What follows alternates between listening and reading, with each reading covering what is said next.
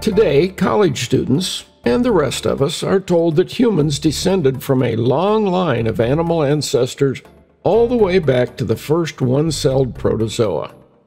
That there are no longer any missing links in the human evolution story because hundreds of fossils for hundreds of intermediate human ancestors have been found and continue to be found.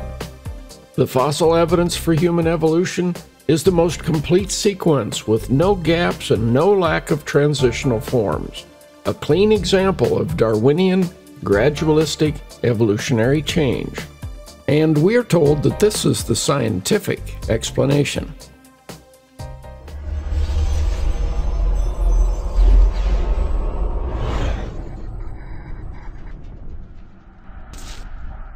People have been taught to associate science with observation and evidence, and this is appropriate.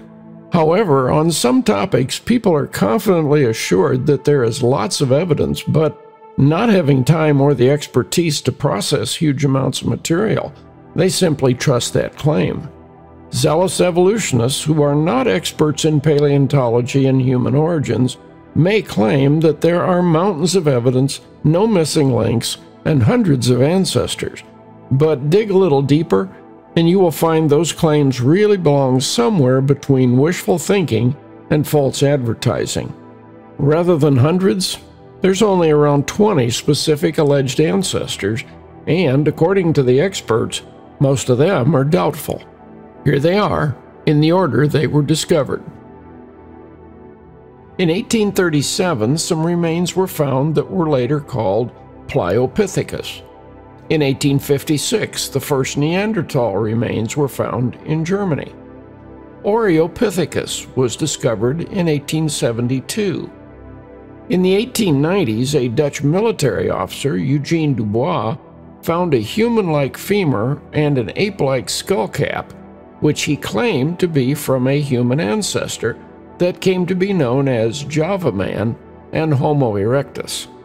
In 1912, a skull was found in an English gravel pit that was labeled Piltdown Man, and many were excited to think that they had found the first Englishman. In 1921, the remains of what was claimed to be Peking Man were found not far from Beijing. In 1922, western Nebraska yielded what was hailed as evidence of early man in North America, Nebraska Man, and was cited as evidence for evolution at the 1925 Scopes trial.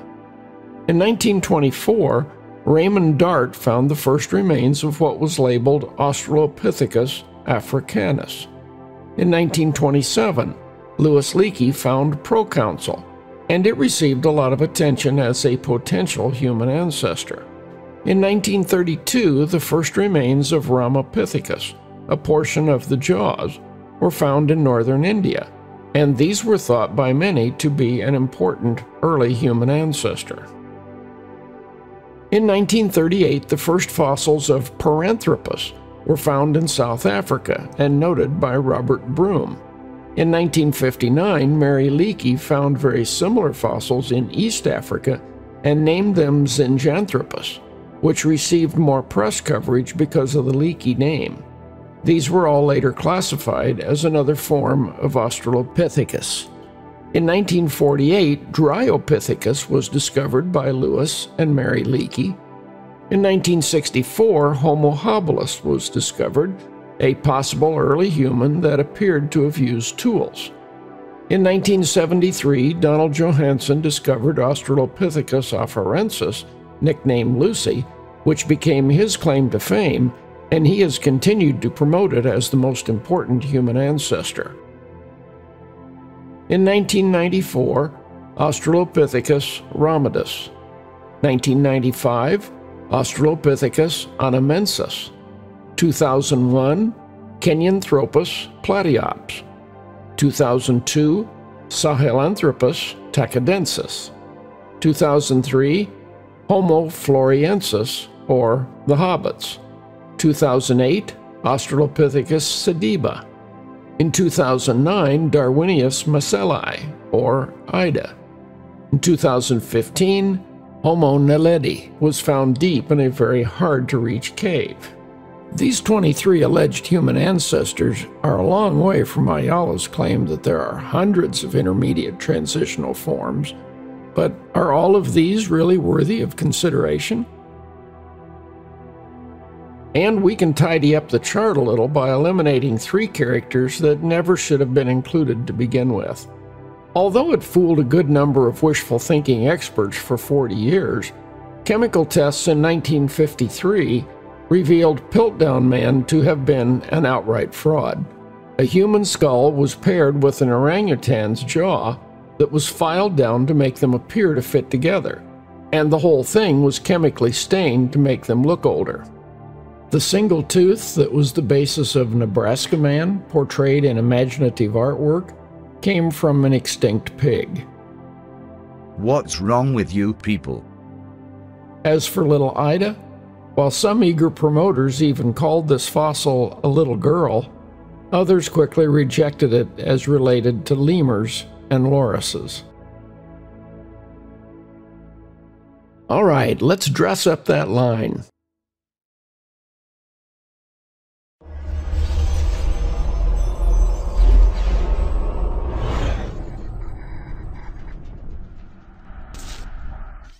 Many people blindly trust anything labeled science.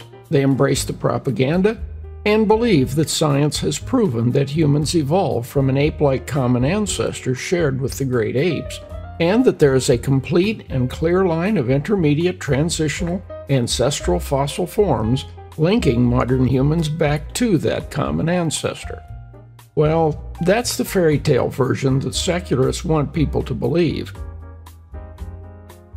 In the Doubting Darwin intro video, we noted that when Greek philosophers 2,600 years ago rejected the distorted supernaturalism of Homer's gods on Mount Olympus, they embraced an optimistic philosophy of materialistic naturalism, and then imagined simple life began in the sea, slowly developed new forms, crawled onto land, and humans later arose from some earlier animal form. So, when later European intellectuals had enough of the distorted supernaturalism of Christendom, beginning in the later 1600s, they did the same thing. They rejected the supernatural, embraced an optimistic materialistic naturalism, and began imagining almost identical stories. Simple life began in the sea, slowly developed new forms, crawled onto land, and humans later arose from some earlier animal form.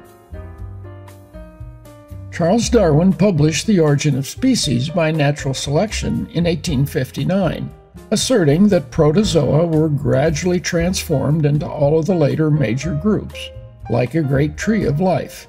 It was only 4 years later, 1863, that a predictable scenario for humans evolving from animal ancestors, probably the Great Apes, by Darwinian processes, were published by T.H. Huxley and Charles Lyell. In 1871, Charles Darwin published his version of the story, The Descent of Man. However, like the earlier Greek version, this also was philosophical fiction, for Huxley, Lyell, and Darwin had no hard evidence to support their newer version of the same story. Despite their growing faith in the evolution of man, they had so little fossil evidence to go on, that their theories were, of necessity, largely speculative. Darwin, in fact, wrote his epochal, The Descent of Man, without a single subhuman fossil, as evidence to support his theory. For the evolutionists, this was a painful time. For all the logic of T.H. Huxley's view, there was an embarrassing lack of fossils, resembling men, in Africa, or anywhere else, to support it. When Darwin's book was published, there was only one suspected fragment of this nature known in the entire world. In case you're wondering about the 3 cheerleaders we cited earlier, claiming there was so much evidence for the human evolution story, no missing links, hundreds of intermediate forms, complete without any gaps, well, those guys are not recognized experts in paleontology or human origins, but are professors of psychiatry, genetics, and cultural anthropology. They were confidently promoting the standard mythology, but their rosy portrayals bear little resemblance to what the real experts have been saying about this whole story for decades.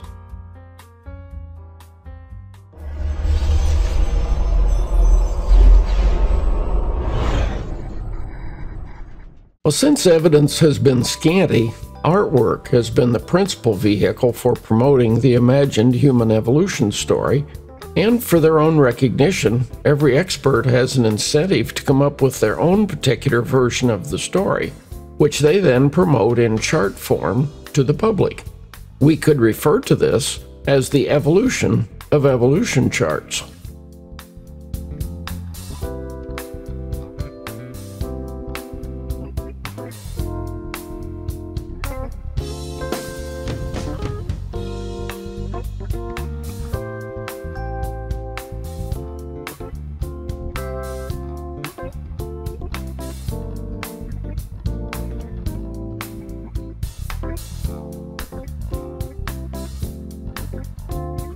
The real test for any of these alleged human ancestors is how many of the recognized experts accept them as a human ancestor, include them in their charts, and how long they remain on those charts. Let's see how well the 20 have done in this regard. One of the most influential charts was the 1968 Kelvin-Zallinger chart, which appeared as a centerfold in the Time Life book Early Man. It visually portrayed the imagined gradual transformation from small ape to modern human, but the text on the chart and the surrounding text in the book admitted that 2/3 of the characters present were not really believed to be human ancestors when it was published. We will come back and focus on this chart a little later. Richard Leakey's chart, published 9 years later by Time magazine in November 1977, was stripped down to only 3 alleged ancestors. 13 years after the 1968 Kelvin-Zallinger chart was published, Donald Johanson, an ardent promoter of the Australopithecines, published a chart in his 1981 book, Lucy. But like Richard Leakey, he had trimmed the Kelvin-Zallinger chart's 14 characters down to only 4 ancestors. Ramapithecus had already been found to have been an orangutan and should have been omitted, but even so, he only identified 4 ancestors. The Swisher-Curtis chart, published in Time magazine March 1994, was back up to 7 ancestors.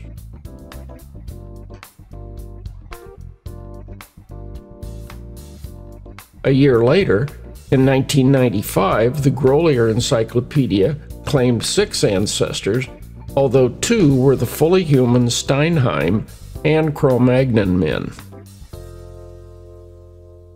10 years later, 2005, Britannica published a chart with only 4 alleged ancestors.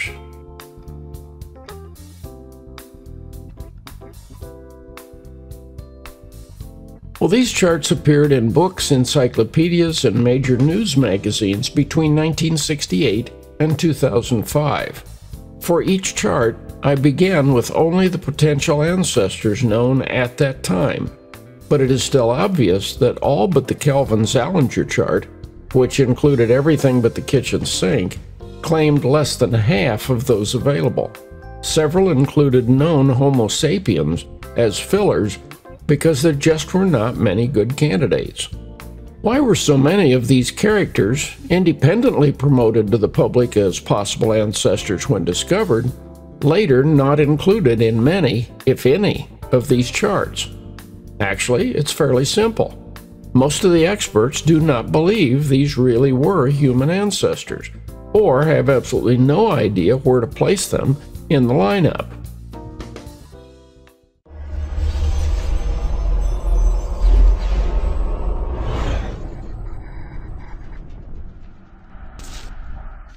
It was the Kelvin-Zallinger chart that drew me into a serious consideration of the Darwinian story. This fold-out chart was published in the 1968 Time Life book Early Man. claiming to show the stages of man's long march from ape-like ancestors to sapiens in 15 incremental steps. This chart was placed on many college office and classroom walls, and was prominently displayed in the background of one scene from the 1990s movie, Congo. It unofficially migrated from my dad's library into mine. While the chart visually portrayed the popularly imagined notion of a small ape evolving into modern man in 15 incremental stages, the small print under the characters on the chart and surrounding text in the book admitted that a large number of the characters were not really believed to be ancestors of Homo sapiens when it was published. The small print below Pliopithecus denies that it is a human ancestor, saying it was ancestral to the gibbons. The text below Proconsul claims that it was an early ape, ancestral to chimps and perhaps gorillas. In the surrounding text, Howell admitted that Dryopithecus was probably ancestral to the gibbons. Howell said that Oreopithecus was clearly an aberrant ape, not a human ancestor. Ramapithecus was the first character on the chart that was thought to be a possible human ancestor when the book was published. The Australopithecines were also thought by many to be human ancestors at that time. The small print below Paranthropus declares it to have been a dead end, not a human ancestor. Homo erectus is usually associated with Java man and Peking man, so it was thought to be a human ancestor when the chart was published. Characters 10 through 14 were all considered to be Homo sapiens when the chart was published, so they are not ancestors of Homo sapiens. The published chart contained 15 characters to visually promote the imagined mythology of human evolution from an ape-like common ancestor. However, the text on the chart and in the book admitted that only 4 of those characters were really believed to be human ancestors when it was published. Between 1863 and 1871, Huxley, Lyell, and Darwin put forward the story of an ape-like common ancestor evolving into modern humans without any evidence to support the story. 100 years after their books, the Kelvin-Salinger chart was published to visually promote the same scenario, but 2/3 of the characters in that lineup were admitted in the text of the book to not really be ancestors of modern humans when published. So of those actually believed to be human ancestors when the chart was published, how many of them have survived further scrutiny in the years that followed? Well, doubts were raised about Ramapithecus in the 1960s, and discovery of a complete jaw revealed it to have been an orangutan. During the 1970s, a number of articles were published declaring that Ramapithecus was not a human ancestor, and most later charts have excluded it. A number of noted experts have rejected the Australopithecines as having anything to do with the human lineage. They are excluded on many later charts, so they at least deserve a question mark. As for Homo erectus, Dubois withdrew his doubtful evidence for Java man 60 years earlier. Later researchers doubted that Peking man was a human ancestor, and all of the evidence for it disappeared during World War II. So while Homo erectus simply means upright man, there are good reasons to be suspicious of Java and Peking man. That doesn't leave much. This is weak, man. The chart claimed to present the stages by which humans had evolved from an ape-like common ancestor. However, when I finished my original study of this chart years ago, I shared it with my dad, a biology department head at a state college in Michigan, and his response was that he had always been a little skeptical of the human evolution notion. Well, I was disgusted and became a lot more skeptical of how truly scientific the rest of the Enlightenment's evolution stories were.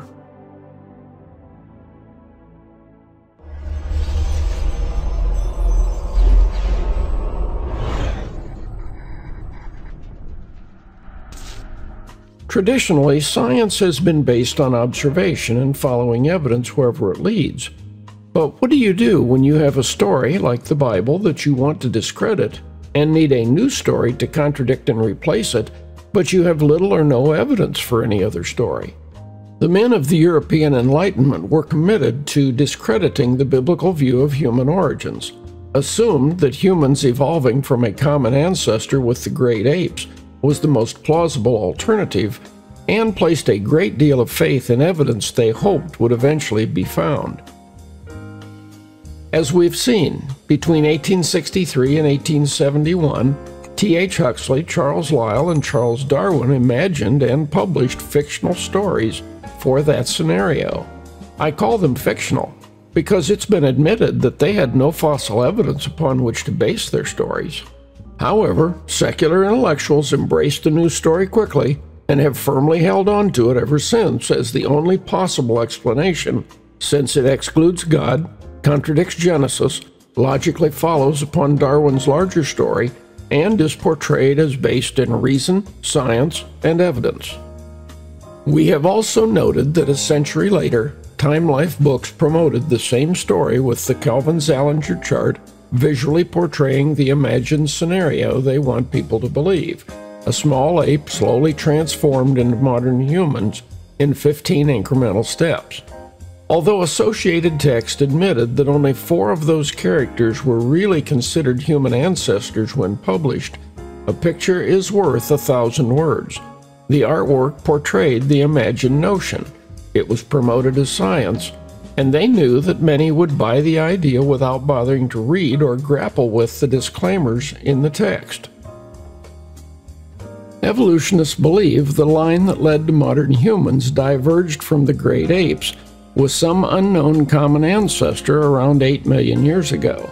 However, an article in the November 7, 1977 Time magazine admitted that there were virtually no fossils for the first 3 million years, and in 1996, Donald Johanson admitted that there are only a handful of undiagnostic fossils from the last 4 million years.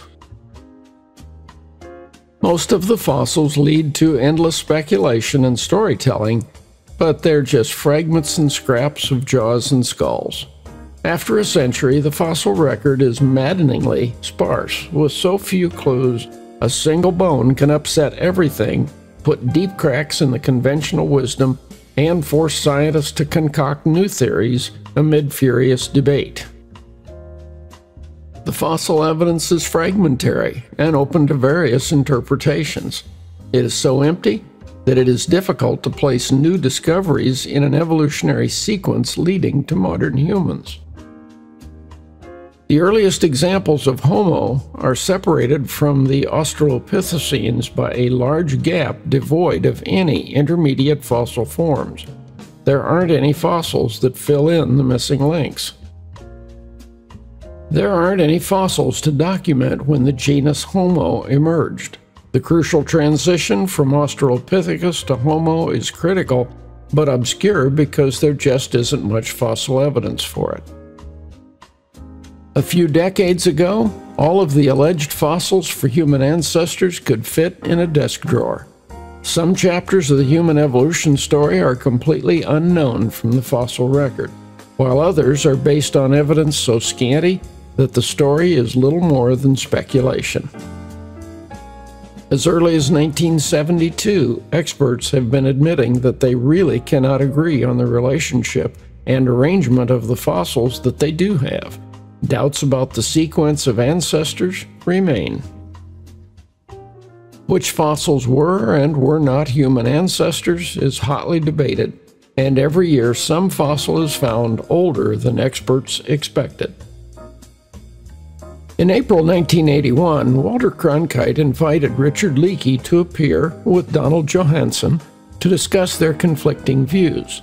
Leakey was promised that he would not be put on the spot to endorse any particular view of the path from apes to humans, but on camera, Johanson forced the issue by holding up a chart with his view of the family tree, with space for Leakey to draw his view.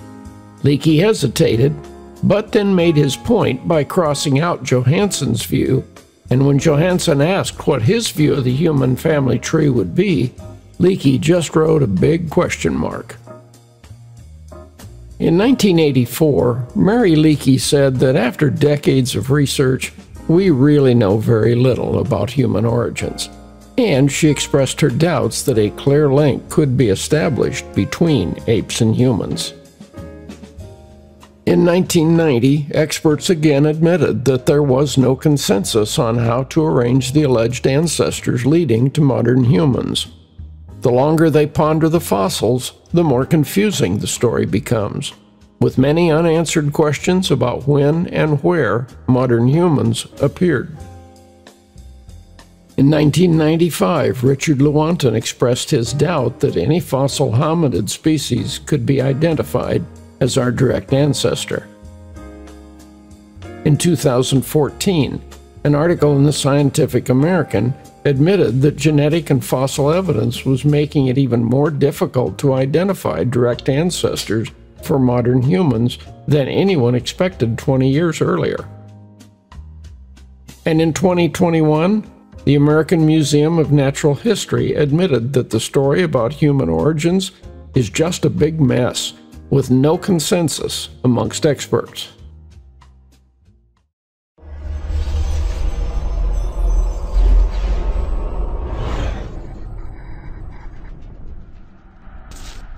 Another evolution cheerleader, Richard Dawkins, well known as an atheistic biologist, but not recognized as an expert on fossils or human origins, has asserted that every fossil ever found fits perfectly into the evolutionary narrative. All the fossils that we have ever found have always been found in the appropriate place, in the time sequence. There are no fossils in the wrong place. Well, that's not what F. Clark Howell said in the 1968 book Early Man. He noted two fossils that have bothered paleontologists for a long time, because they appear to be modern human skulls prior to Neanderthals. Two skulls. Both were discovered in the 1930s and they have been bothering paleoanthropologists ever since. Swanscombe and Steinheim. What is so bothersome about it is their proportions, and particularly, their curves are much the same as modern man's. They are definitely not those of Homo erectus. This is absolutely astonishing. What on earth was a modern-looking skull, like that, doing way back there? There is no good answer to the question.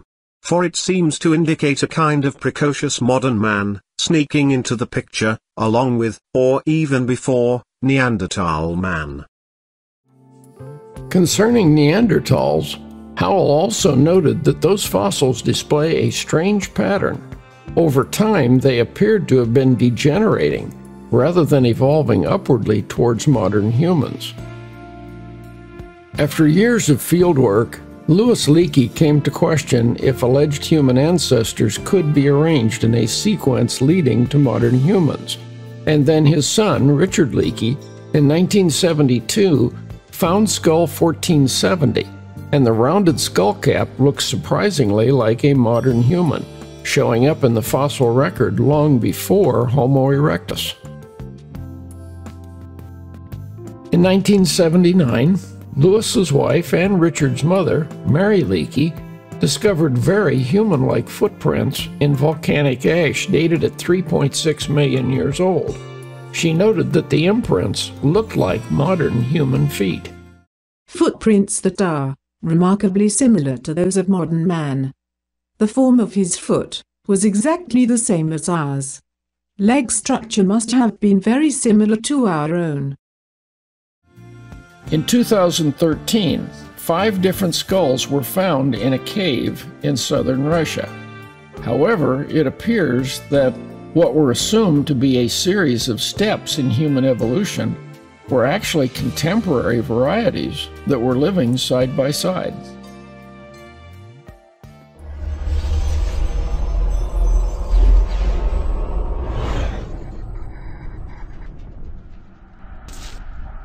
If you're wondering what the current state of the theory looks like, the collected evidence has only produced confusion, so that the experts appear to be divided into 3 distinct groups. There are those who follow Raymond Dart and Donald Johanson and believe that the Australopithecines, especially Lucy, are the main characters linking apes and humans. And some charts portray this path. Then there is a group that rejects the Australopithecines as having anything to do with human evolution. So the charts based on this view have the Australopithecines in a side branch leading to some type of ape. Finally, there is a group which includes the Leakeys, Richard Lewontin, and Henry G., that has concluded that the evidence is so confusing and the time span between fossils so vast that there is no way that anyone can identify a clear path of development linking apes and humans. Another sign of the growing level of uncertainty about a discernible line of ancestors linking apes and humans is demonstrated in the accumulating charts used to promote the notion. Early promoters confidently imagined the larger evolution story from early marine life to modern humans. There was a tendency to portray human evolution in terms of different lineups in which all or most of the characters were portrayed with similar upright human-like bodies and different ape-like heads walking in the same direction, suggesting evolutionary movement. Then, along with the lineups, charts began adding separate sections in which bars portrayed when each character lived without any connections between them. As confusion increased about an actual discernible line of ancestors and descendants, later charts had characters walking on different bars or just portrayed as parallel but disconnected bars for when each lived. Some charts continue to portray the imagined story, with ink lines or arrows linking imagined ancestors and descendants. But others more honestly express the growing uncertainty about ancestral links between characters with open space, question marks, or breaks in the branches.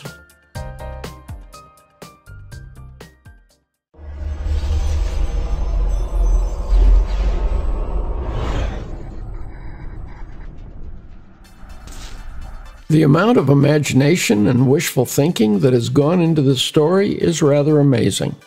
Between 1863 and 1871, Huxley, Lyell, and Darwin published stories of human evolution without citing any fossil evidence. Piltdown Man was an intentional fraud, a human skull and an altered orangutan's jaw, but it suckered most of the evidence-starved British science establishment for 40 years. All of the artwork for Nebraska Man was imagined from a single extinct pig's tooth.